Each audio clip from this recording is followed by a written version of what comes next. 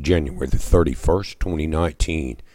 Guys, first video in a few days, just now getting a little bit of voice back. But anyway, you're looking at the sun, and I paused it here. This was yesterday.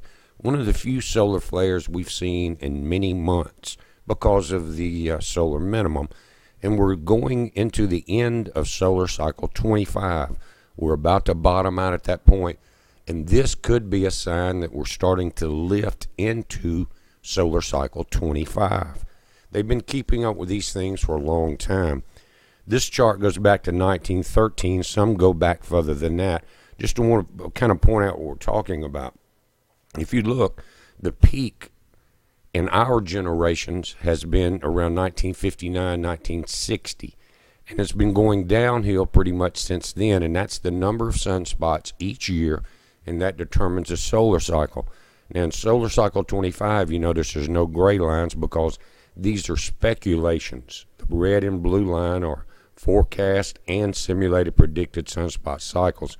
But more than likely, that's not going to be anywhere near adequate for what we're looking at. I'll show you another chart. I think we've got a lot of scientists involved in this global warming scheme.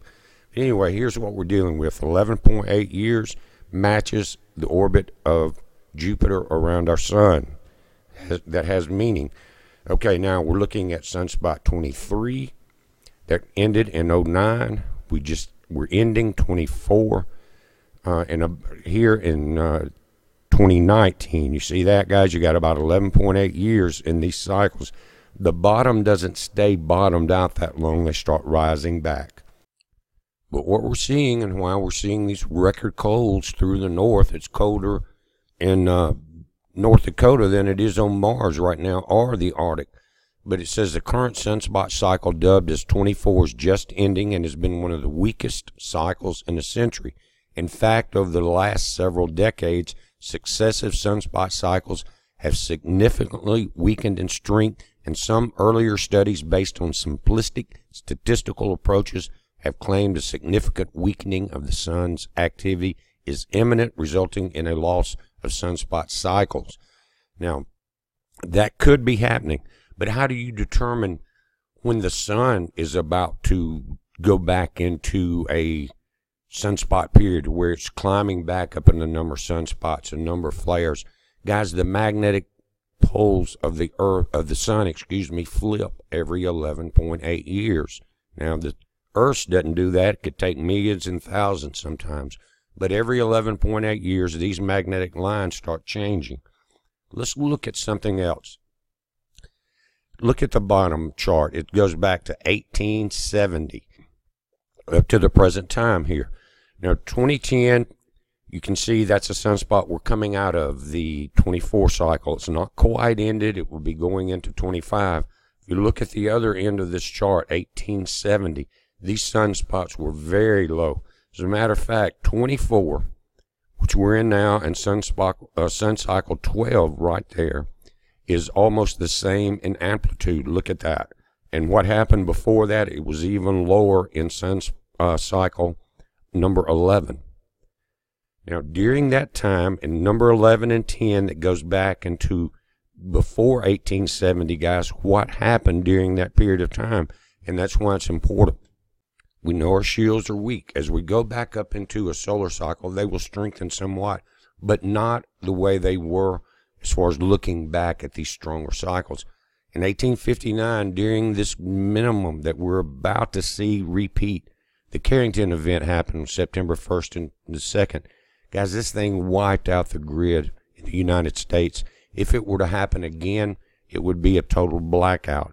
It was a powerful geomagnetic storm during cycle 10, okay? You see 11 and then 10's not on the chart.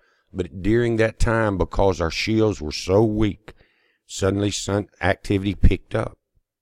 If it picks up with weak shields, the Earth is twice as vulnerable to the effects of coronal mass ejection, solar flares, gamma ray burst, things like that.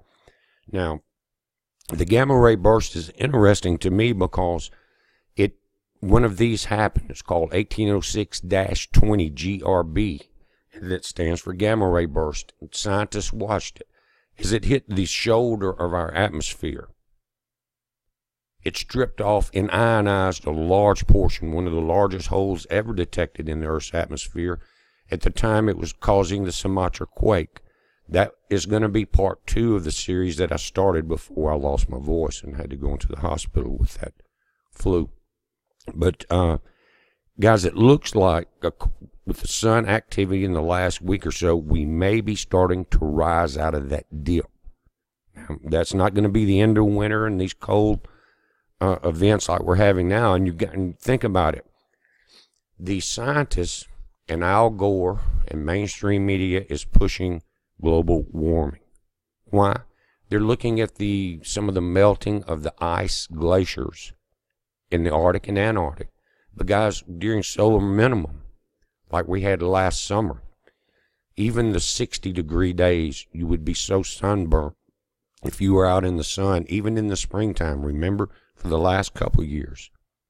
So you can have the sun intense, but with weak shields, the Earth is affected way more. So what they're using is, as the energy from the sun hits our magnetic shields, which go in through the North Pole, come out of the South Pole of our planet, basically, then that ice is exposed to that same radiation that burns your skin.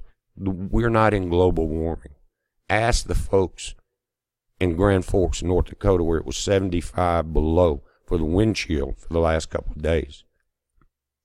But anyway, it looks like we may be starting to climb back into cycle 25. It's going to be very interesting because, again, with weak shields, you're going to have a pickup of quakes and other events like that. If we were to have a Carrington event type solar explosion, X-flares, then our grid will come down. There's no way. It's outdated in so many places, and not just in the U.S., it could be worldwide. Talking about Kingdom going into darkness, that would shut 5G down. But guys, we're watching it. You watch it. Try to get better and get some more videos up. It's a heads up. Be safe.